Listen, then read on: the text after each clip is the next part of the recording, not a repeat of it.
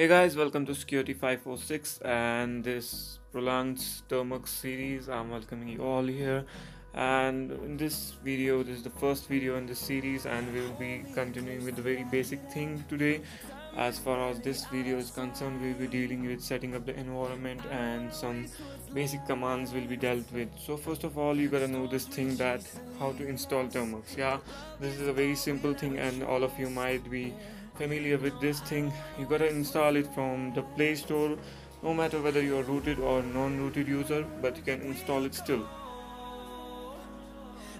It's available from the Play Store and you can download it in around 227 KB, I guess that's the size. And when you start it up, it will prompt you some permissions and some configurations from the beginning, as I'm not starting it for the first time and I'm getting an empty screen. But when you will start it for the first time, you will be getting a screen like this one on your screen.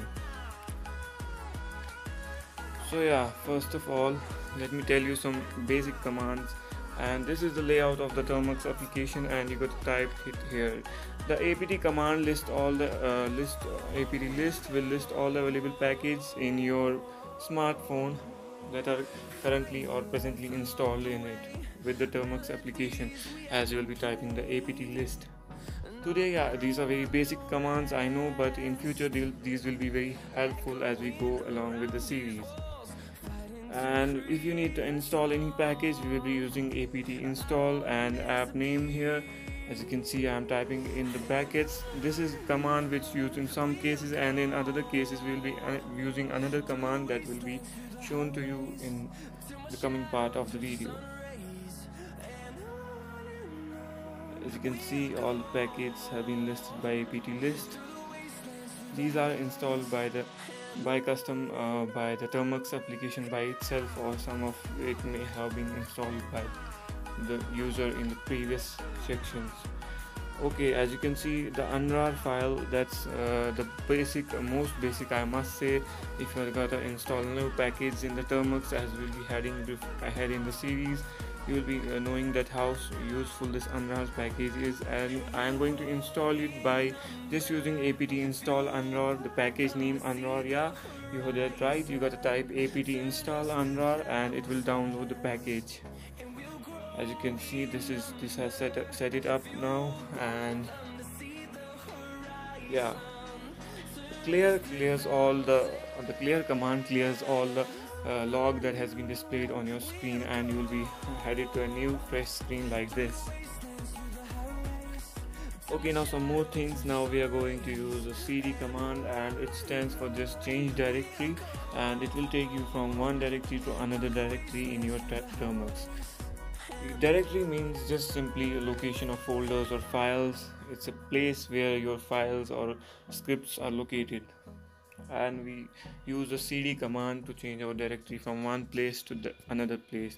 Just type cd hash, and you will be displayed the root directory of your mobile phone. As if you are a rooted user, you will gain more permissions in Termux to display more root files, and as I'm not rooted, so I have not this in Termux session has not displayed my all root files.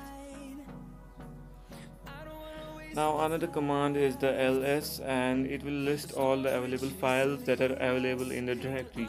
Yeah, just remember these steps. These will be very helpful in the future. The cd command is used to change the directory, and ls is used to list all the folders or files in simple terms that are available under the directory.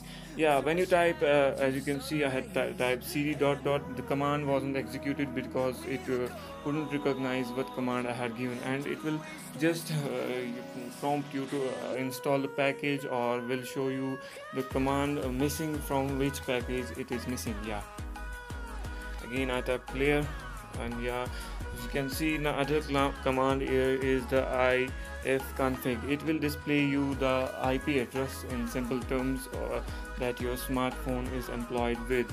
And yeah, I have not installed the package as I'm a new user with Termux in this session. Yeah, so I gotta install the ifconfig package, and once it's installed, we can see our IP address by Termux.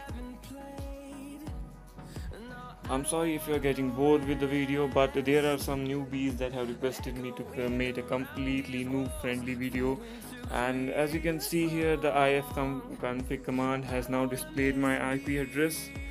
Here you go, there's my IP address. I hope you could see that.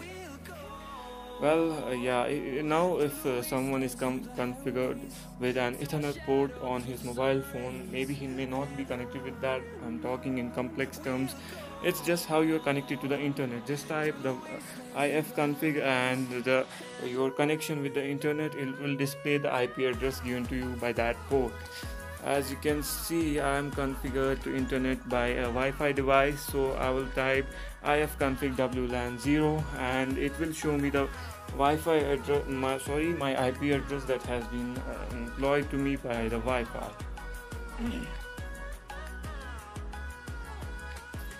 Here you can get some additional information as well, how many packets you have received and how many packets are there ongoing. And here you can see when you press your hand on the Termux screen, it will show you a bunch of options and you got some customization options, add-on styles. Well, that was it for today's very basic video. Hope you enjoyed the video.